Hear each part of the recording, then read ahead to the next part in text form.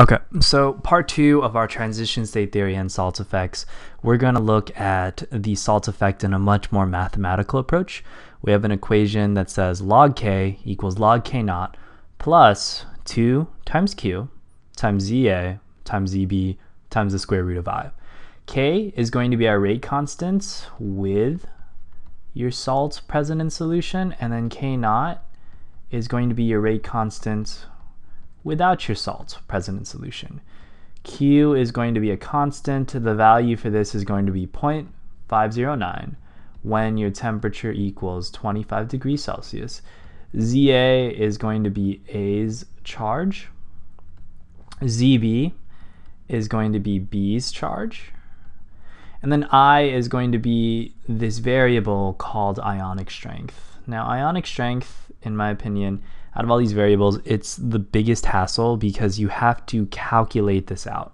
And the way you calculate it out is you do a summation of concentration of ionic species I times the charge of that species I, or plus that's the charge of that species I inside your solution. And you need to do this for all your ions present inside the solution. Okay, so Ci again is your concentration of a given species, and then Zi is going to be the charge of your species. Okay, so now that we know what the variables are, let's go ahead and take a look at this equation. You'll notice it's really of the form y equals mx plus b.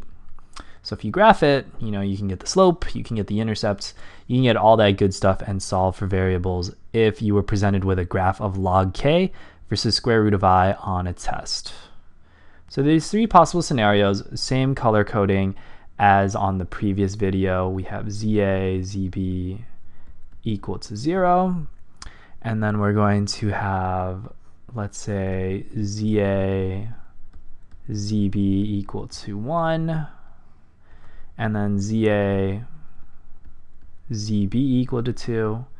Big important thing is that up above this line where ZA, ZB equals 0, we have faster reactions as you increase the concentration of I.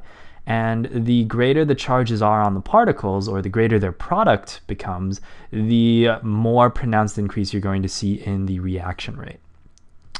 And then on the other hand, if you have like ZA, ZB equal to -1, or ZA, ZB equal to -2, we're going to see that as you increase the salt concentration, basically going from left to right on this curve, on this graph, the slope becomes the slope is negative and it becomes lower.